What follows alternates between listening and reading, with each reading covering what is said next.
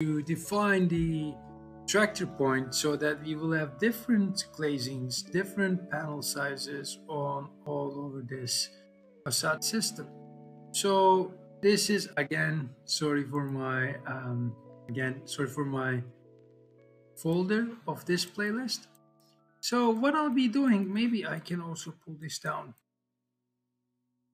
So what I'll be doing now is basically using sort of an information to feed the factor of the scale by using an attractor point, and how I'll be doing that. So as you remember from the previous videos, we can create an attractor point on this particular surface by evaluating the surface.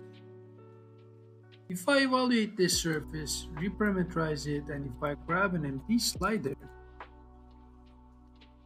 what I'll be having an attractor point that flows all over this surface. Okay.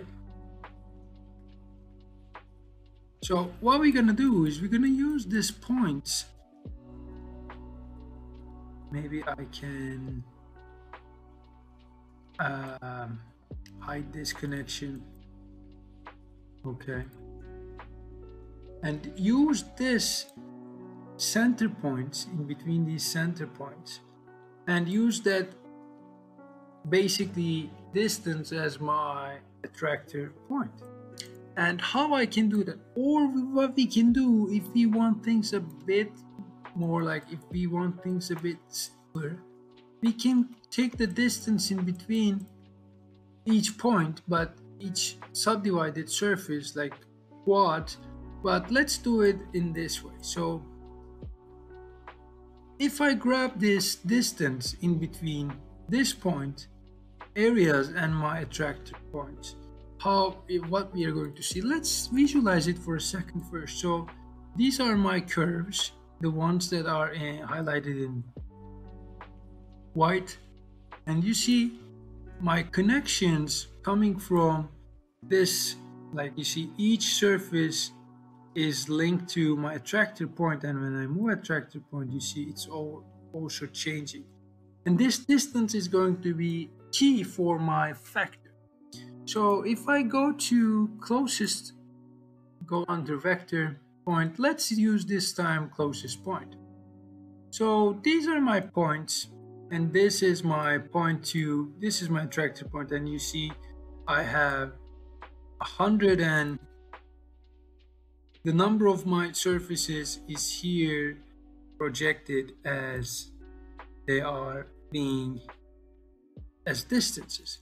And if I use these distances as my factor, let's see what we see. You see it's completely off. I mean, it's sort of cool, but it's something we don't really want to have. Therefore, what we're gonna do is we're gonna remap these values, right? So if I go to math under domain, and I'll grab a remap, and what I'll be remapping is this distances. But you see all these distances, when we remap them, it's going to have one particular value, and once we want to have these values as like, because it's going to be asking me a source in which I have to be putting the minimum and maximum value of this distance, what I need to do, I can go and check the bounds, but you see when I connect the bounds, it will give me everything as one single list, so it will be impossible for me to put them back as my target between 0 and 1. I would need one single domain to proceed this. Therefore, what I'll be doing, I can say flatten, and then it tells me the distances here, and then I can put this back in. And when I do so, what I'm seeing is all these information again.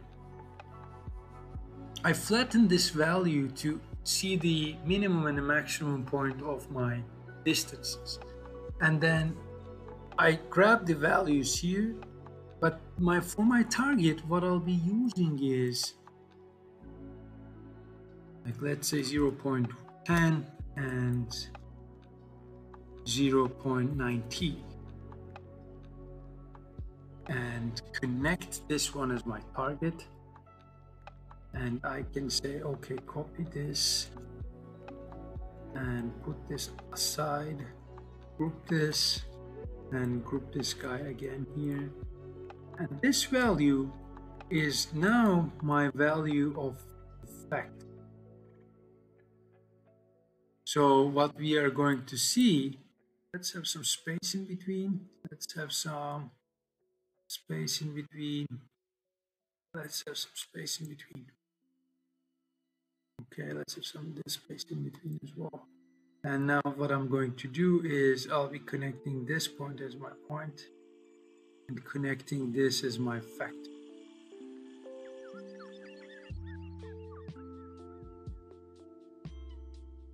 And let's see what we are having. You see, the closer the attractor point comes, we are seeing that the surfaces or the triangulation gets smaller, openings get smaller, and the rest is like we see sort of a repulsion to, where's my point? Here, and then it goes up again. So if you really want to make things a bit different, what you can say is basically, I can group this as well. What you can say is, let's range them between 0.3 instead of 0.10. Let's say the maximum value of this is going to be 0.30. Put it okay. And we can do the same for this guy over here. 0.3 as well for my minimum value. So we see a bit better kind of an organization.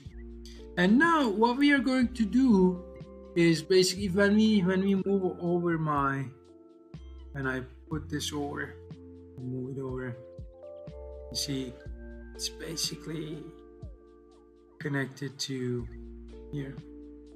And you see when I move my attractor point, the closer it becomes, the smaller opening we have. And if you want to do the reverse, you can connect this upside down